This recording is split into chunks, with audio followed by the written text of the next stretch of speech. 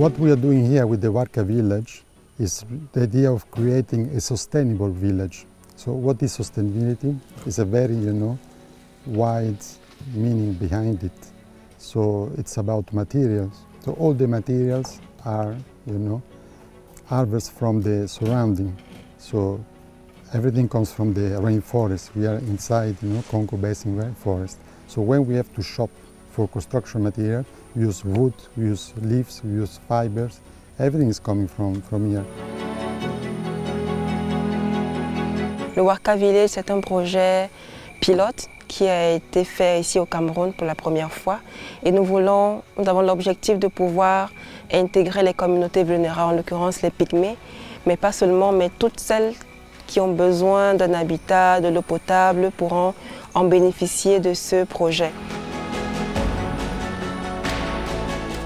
This is the Warka house.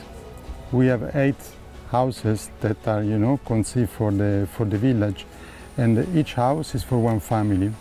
And the inspiration of the house, from the architectural point of view, is the traditional pygmy house. The roof is very high in order to create this, ventilation, and also the floor is raised up, so there is an underground ventilation as well.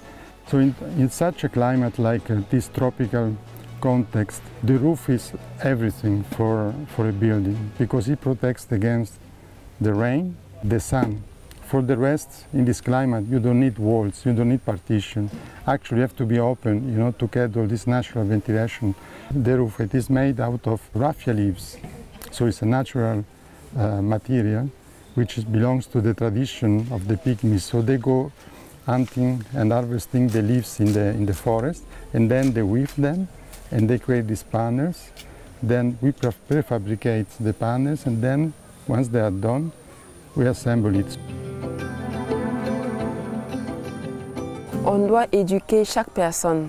Déjà, c'est vrai qu'il y a certaines personnes qui viennent déjà avec une connaissance, mais la majorité de ceux qui intègrent notre projet, les travailleurs, ne connaissent rien du tout.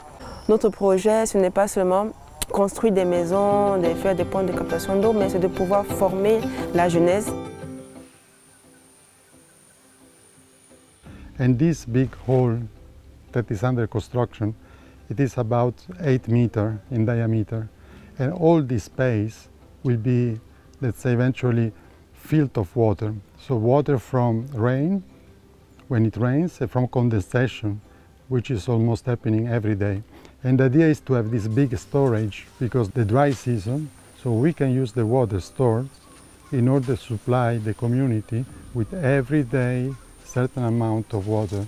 The Warka Tower, let's say, is the core, is the center, and around water, then we construct life, the Warka fruit forest. So we are growing different kind of trees, from moringa to bananas to plantain, cacao, and so on, in order to be really sustainable as a community and self-sufficient.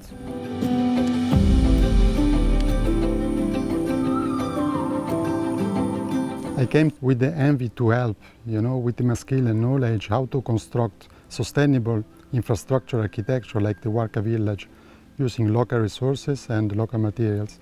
With this experience, actually very precious, that I've been acquiring, working here, and realizing that this is sustainable architecture.